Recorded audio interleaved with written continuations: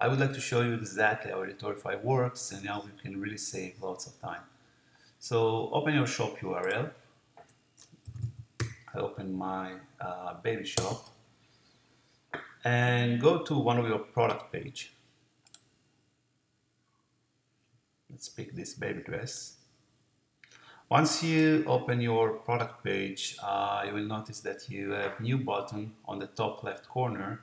Just click on it and it will open page, similar page to the one that you have on your back office.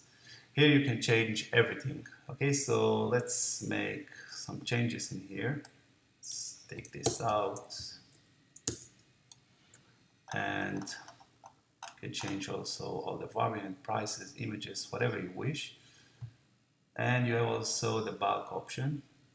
Let's go and pick this red dress and change the price from, I don't know, 5 to, let's say, 26.99 instead of 36.99, and that's it.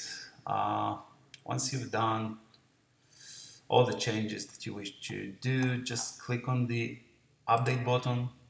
It will take a few seconds to update all the variations.